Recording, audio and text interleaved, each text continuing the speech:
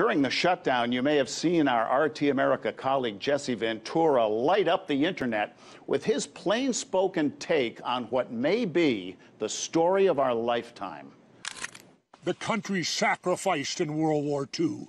Do you think there would have been any argument over wearing a mask for the people of World War II? I'll tell you, if we behaved like we are right now, Hitler would have won. Jesse, thank you for reminding us about how our parents sacrificed and how we need to step up now. Recently, as we mark 20 years since the 9/11 attacks that brought us together as a people, and back then our attackers were human, but now we're up against a superhuman virus, and all we want to do is argue. Jesse, where did we as a people go off the rails? Well, Holland, first of all, let me say it's great to be back talking with you. I haven't for quite a while. Now, having said that, I don't know where we went off the rails. I mean, I guess the way I look at it is this. 9/11, you had human opponents attacking us.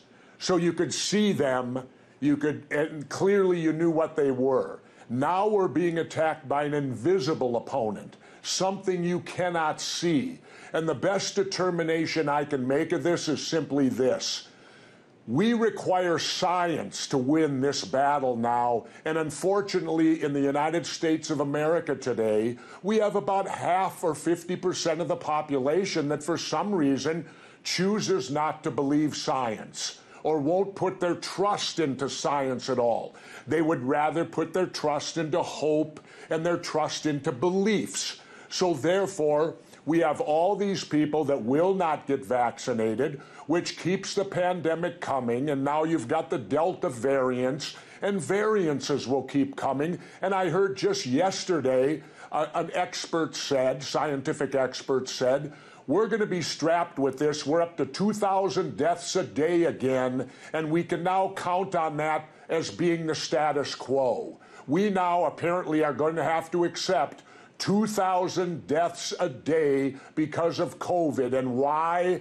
Because people are stupid. Half the people in this country will not believe or follow science. They choose to follow other things, freedom beliefs and things of that nature, Holland. Holland, where would we be today if they didn't get vaccinated years ago for all the horrible things that happened back then? And today we're supposed to be more intelligent, and we have less vaccinations today than we did before. Jesse, you and I are the same age, and in first grade, I lined up for the polio shot. There was no argument about it.